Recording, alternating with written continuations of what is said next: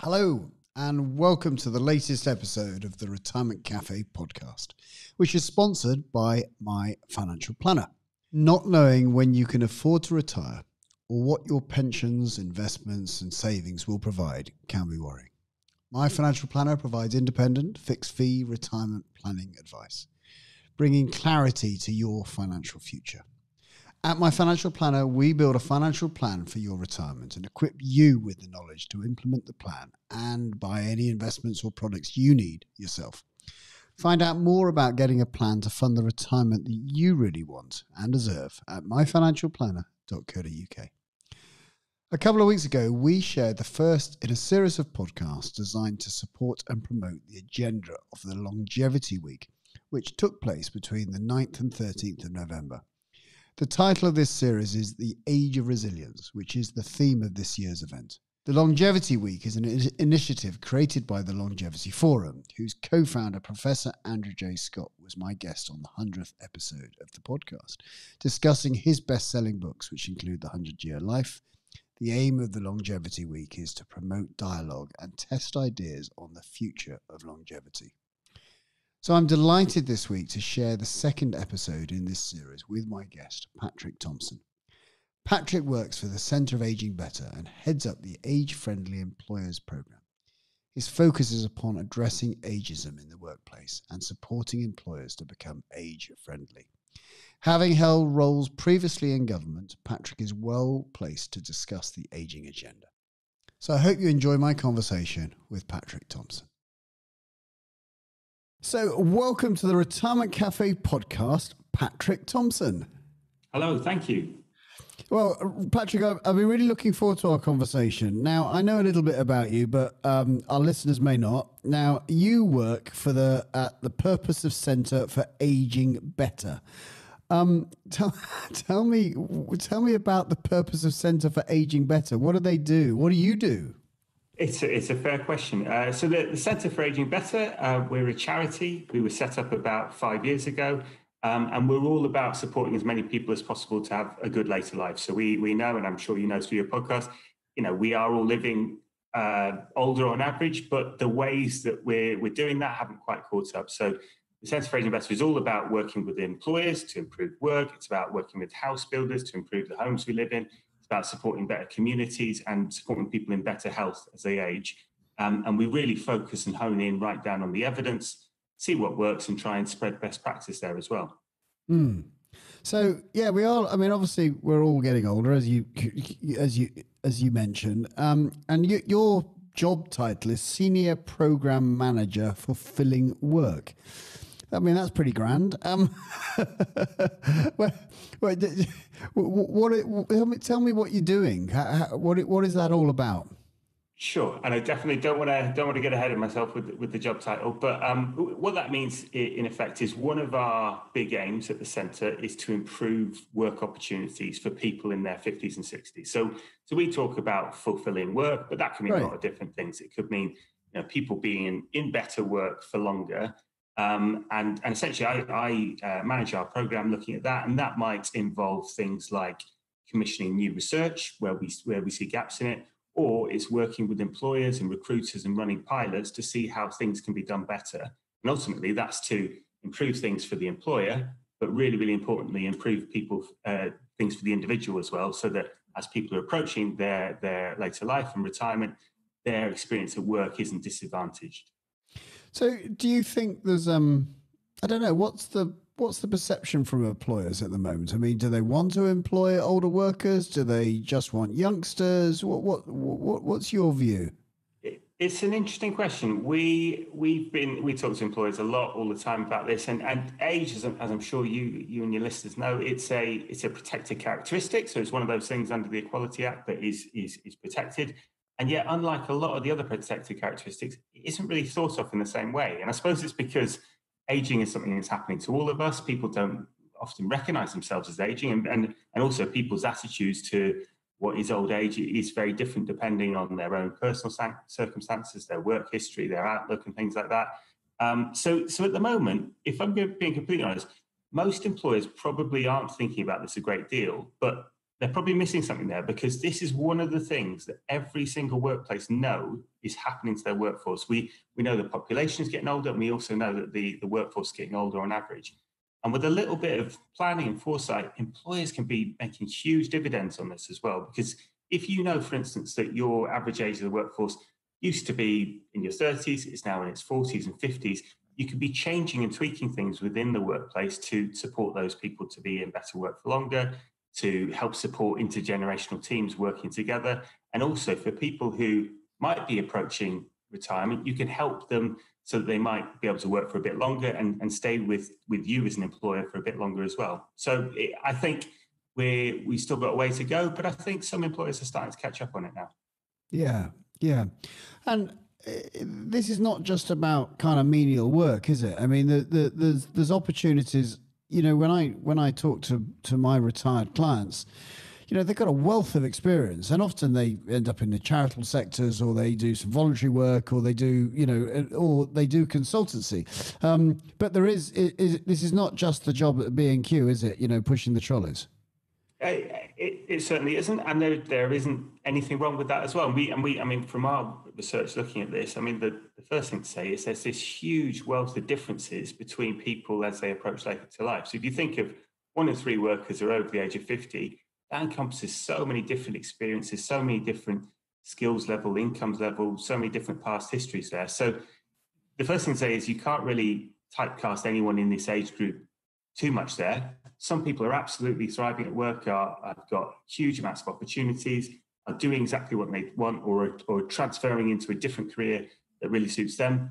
Other people really are missing out, and that might be based on a range of things to do with their personal circumstances, but also to do with sometimes employer behaviour as well. And we see that, for instance, in things like opportunities for recruitment and progression. We often see those can be age biased, and people in their 50s, 60s and older miss out in the workplace. Yeah. And I think as an employer myself, I suppose that I think that there are different things that an older workforce would bring to the table comparable to youngsters. I mean, obviously that the age of experience, maybe even kind of part-time work and flexible type work that people are using to enhance their pension income. Maybe they haven't managed to amass as much as they hoped, but they still feel that they can be definitely part of something. I think that's a good way of looking at it, because I think the way that we used to think about work a generation or two ago, where work was one solid block, and often you might work for one employer your whole life. You might work up until a certain age and then just stop, and then that is retirement, and you have a bit of a cliff edge there. I think that model has gone, and I think probably if it could be managed well, it's a good thing that that's going away, because people don't stop working because they hate work. It's often because they hate that one job they're doing, they hate one aspect of it. Often people do want to keep on going on in work, and often if you can do it in a flexible way, if you can flex down towards retirement, you can be working and earning for longer, but it doesn't have to be a full-time thing. We've done a project recently working with an organisation called TimeWise, and it was all about how you promote and manage better flexible working. And that could be for large or small employers, but ultimately that is the one thing that can help people to work for longer and be in better work as well. Yeah, yeah. So, I mean, if I gave you a magic wand and that you could change the kind of perception of older workers or the opportunities available for older workers, what would you do? Well, yes, it's a really good question. In some ways, we've waved the magic wand already. We've changed something. So, for instance, we've changed the law about who can work and not. So, a decade ago, I was working in government, and we removed the default retirement age. So previously, employers could effectively retire someone at 65 and not have to give too much of a reason for it. We've moved on from that, but actually that one wasn't quite as magic, because we're still seeing age discrimination in the workplace. So I think probably if there was one thing, it would be that people are not judged on their age, whether they're young or old, but people don't have stereotypes about people because of their age in the workplace, because we know a lot of the things that people might have a stereotype about, it simply doesn't bear out in the evidence. So we know that older workers are actually less likely to have short-term sickness absence. They do want to continue to progress and learn new things as well. They do add to productivity in the workplace. There's a whole range of things that employers and others might think about older workers that don't really stack up at all in the evidence. So if I was going to wave a magic wand, it would probably be to remove some of those stereotypes in the workplace. Yeah, yeah.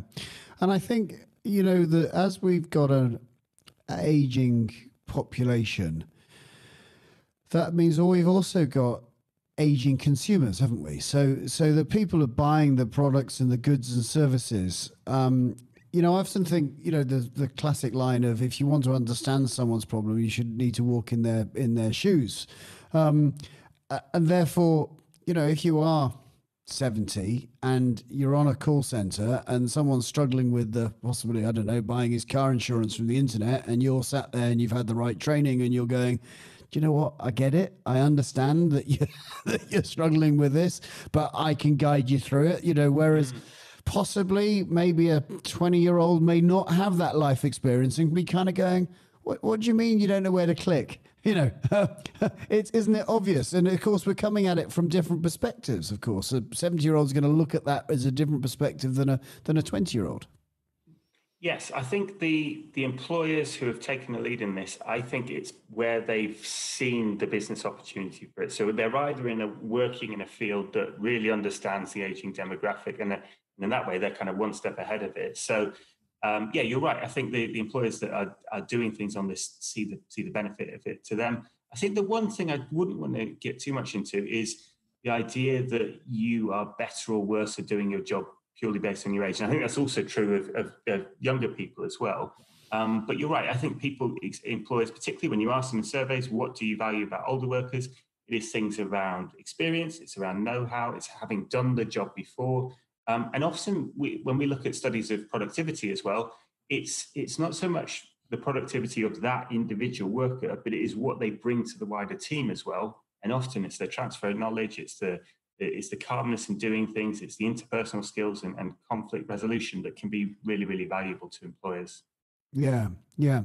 And can you, I don't know whether you can do this, but have you got examples of employers who you're kind of looking at and going, wow, that's really cool what they're doing?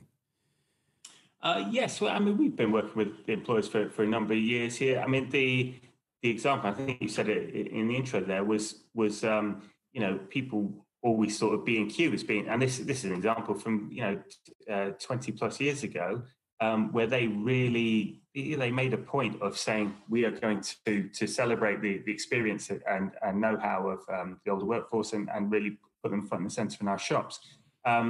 I think there are a number of other employers now who are doing good things as well. So, for instance, we've worked with a lot of employers who are doing good things on their carers policies, other ones who are doing fantastic things on outreach and recruitment, and really seeing people at different life stages being a really great source of talent for them, who might want to work part-time or who are working in the caring professions is what I'm thinking of there.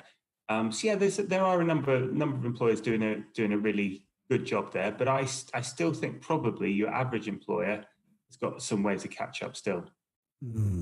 Yeah, okay.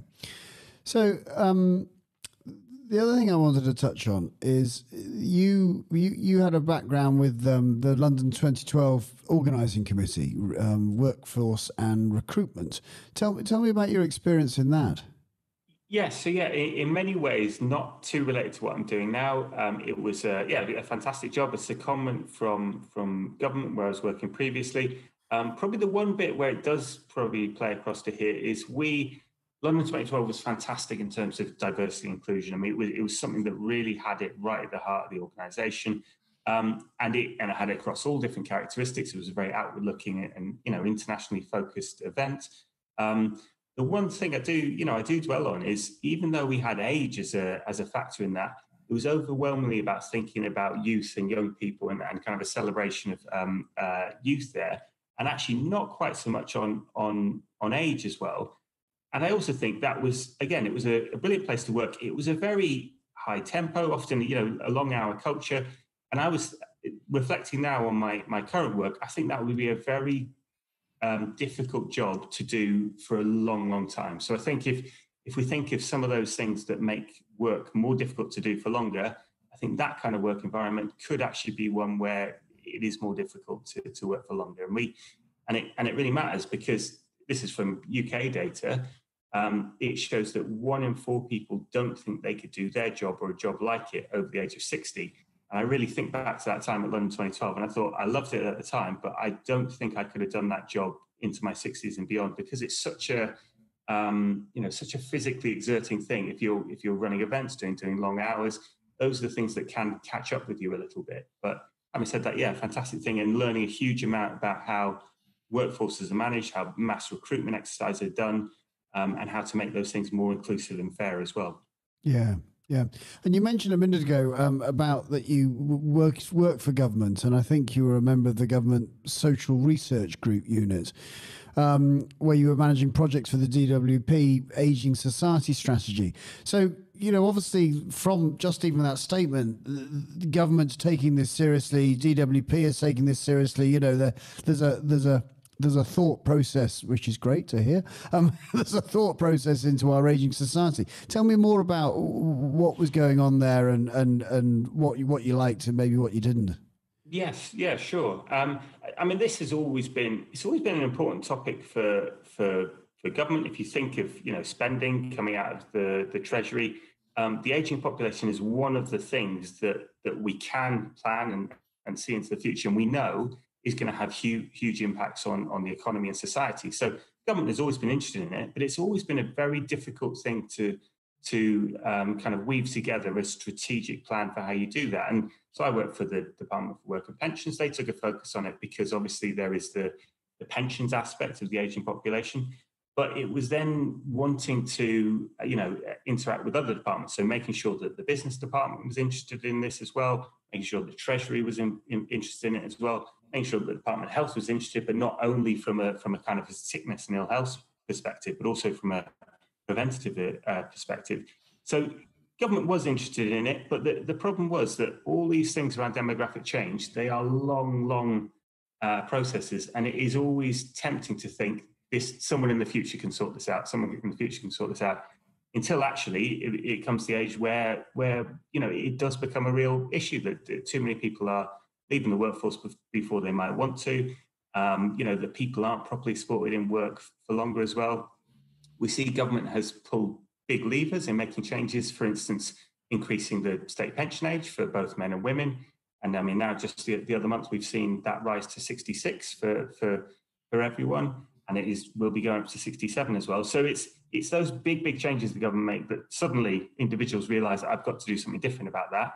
But the planning that people need to take, they need to take it a long way out. So actually, we really focus on thinking on actually people in midlife, in your 40s and 50s. That is really crucial time to be making some decisions about your future career, your health, and your finances as well. And actually, you could be better supported to do that. And the one other thing I just mentioned on what was fascinating working there, we did a lot of really in-depth social research at the time, really interesting things around attitudes to age. When do different people think that old age begins? When does it end? People's attitudes to people of different ages. And actually, it was fascinating to see that, and a bit sad really, that there was actually very little mixing between different age groups, but where there was more intergenerational working, so much the better. And then also things around who retires and when, and how unequal that can be often, because it's the people who most need to work for longer because they have the fewest savings or they're in the most financially precarious position. They most need to, but they're least able to because of health conditions or ageism in the workplace. So a fascinating place to work. And I think in a lot of ways, the Centre for Aging Better has been the organisation to take on the mantle, particularly looking at the evidence there, because we're very fortunate in having a 10-year endowment. So we're funded to look at these issues in the longer term, but then also think about how you can make practical change there as well. Yeah, absolutely. What impact do you think COVID has had on kind of workplace for the older worker? I mean, I suspect it might have been pretty tough.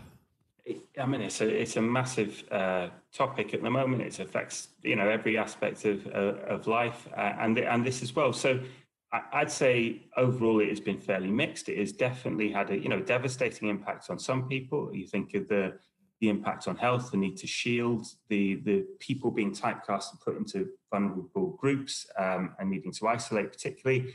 That has had a really a very big impact on people's home and work life.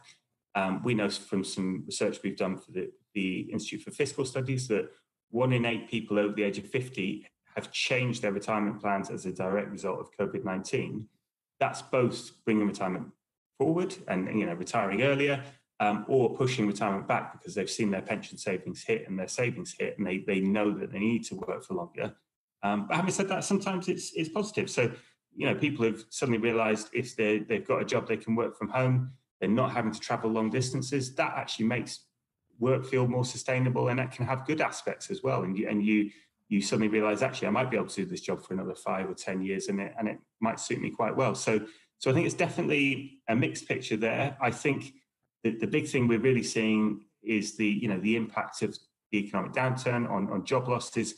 We can see from the analysis that has particularly hit the younger stage of the job market. So particularly, workers under the age of 25, they're in sectors that have really been hit there, and as they're leaving education as well.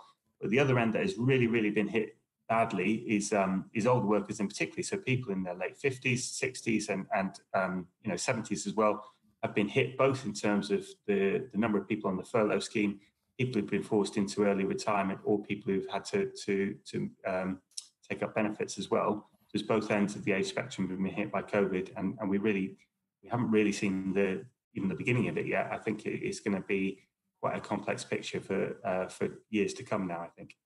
Yeah, and it's it's obviously a very small sample that I have access to, but the people I work with are generally retired, though they have taken up. When I say they're retired from their main job, and a lot of it's a judgment, of course, but when I view a lot of the successful retirements and people who seem to be quite fulfilled and full of energy and passion, etc., are doing some kind of work in some shape or form.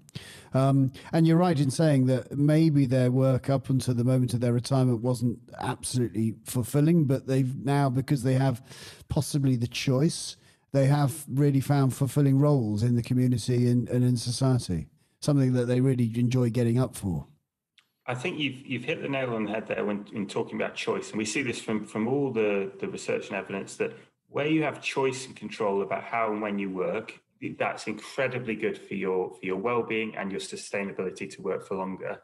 And also, important to remember that we talk about work, but often a lot of the things that look a lot like work and they've got great, economic and social value, they're not paid as well. So people are volunteering, are giving back to the communities, are caring for others as well. And that is an activity that looks an awful lot like work, but you just happen to not be paid for it. But the choice and control is really important. And I was fascinated looking at this. And again, this was back in when I was working in government in the social research unit there. We looked around people's retirement decision-making and how and when they worked. And the fascinating thing there was even people who didn't get the retirement outcome they wanted. So actually they might have retired earlier than they would have liked to. But if the experience of that happening was a good one and the employer was supportive of them, they were able to have a good send-off at work, that was a thing that really carried through into their retirement as well. So I suppose it's your last day at work is really, really important. And if you have a handshake, a send-off, a really good experience of going out there, that's fantastic. If you've been forced out early, if you've had a health condition that's meant you've exited and not really had to have proper closure at the workplace, those things stay with people well into later life as well. And this is my favorite stat at the moment, is we also know that 1 in 4 people do return to some form of paid work having retired. So I like the way you talked about retired from their main job. It's no longer a one-way street. So people are returning to work, and it's either because they've realised they've slightly misjudged their finances, they need to work for longer to make ends meet, or they realise that they miss all those things at work that are beyond money as well. We know that people really value the social aspects of work, the meaning and purpose that they get from it as well, and that is often where people are returning, and often it's in a different kind of role from what they were doing before. Yeah, Yeah. And I think, I suppose that having some kind of plan for your retirement, have some kind of view that what is it that you're going to do, what's the role that you're going to have, whether that's a paid role or it's a volunteer role or what have you. But make sure that there's, you're not just drifting into retirement, that you're actually, you're attacking it with some discipline and kind of having a strategy. I think that's absolutely right, and I think the more that you can keep your options open, and I mean, sometimes those options are kept open by saving more, by retiring later. That gives you more choice and control about how that happens as well. But I think, it is really crucial to have a plan about not just your finances, but how you want to spend that time. And it might be a phased retirement, and you do it in different ways. But we've seen, and it plays out in the evidence as well, that where you have a cliff edge retirement is fantastic for a week, 2 weeks, 3 weeks, a long holiday, and then suddenly people realize, what am I doing? All the connections they had from work are suddenly gone. All the, people suddenly realize they did have a lot of friendships and social connections at work, and it's not quite the same unless I have a plan for how I'm going to spend my time in retirement as well. So, important to have a plan and think about, your home life and those around you as well, who might need caring for in the future, partners, relatives, other people as well. Thinking about them as part of your plan as well is really important.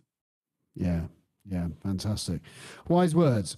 Thank you, Patrick. I've really enjoyed our conversation this afternoon. I really appreciate you spending the time chatting to me. Where can people find out more about you and the Centre for Aging Better?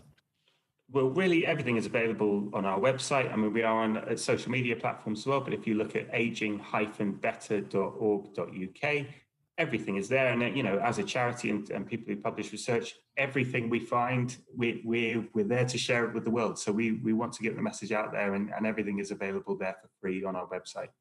Marvellous. Brilliant. Thank you very much. Thank you. So until next time, this is Justin King helping you feel more informed in your retirement.